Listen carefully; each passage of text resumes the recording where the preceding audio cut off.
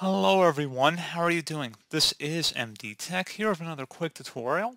In today's tutorial, I'm going to show you how to resolve if your VPN is not working properly on your Windows 10 or Windows 11 computer.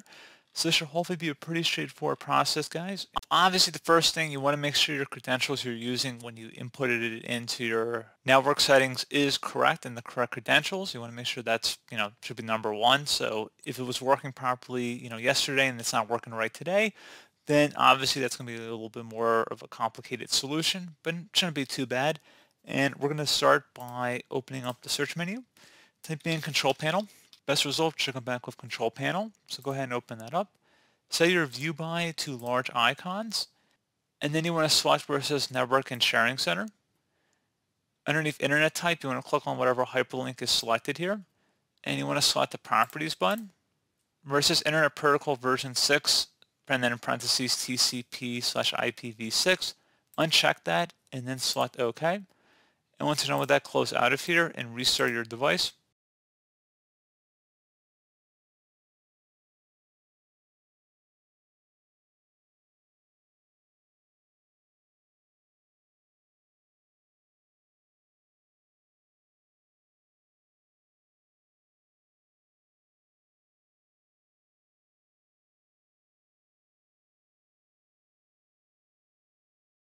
And hopefully that should have resolved the problem. If you're just looking to reset your network settings as well and then potentially reinsert the credentials, you can try that as well.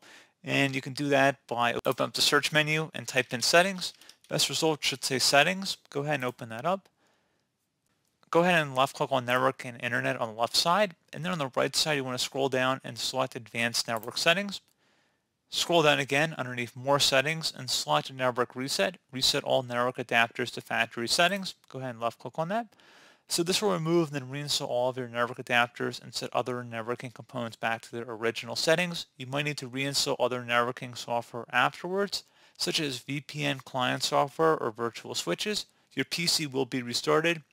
Make sure you have your Wi-Fi credentials nearby. And make sure you get them off the router if you don't have them accessible, because once you restart after selecting reset now, you will need to enter back in those credentials. If you're using an Ethernet-based connection, you don't have to do that, obviously, but go ahead and select reset now. Select yes, and you will have 5 minutes to restart your computer, so just make sure you save and close out of any open programs and applications and restart your device.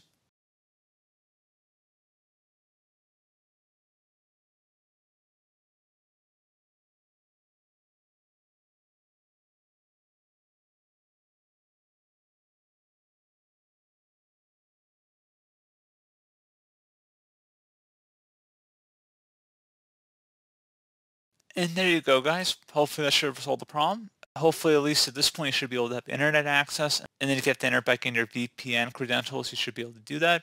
So, as always, thank you for watching this brief tutorial. Do hope I was able to help you out, and I do look forward to catching you all in the next tutorial. Goodbye.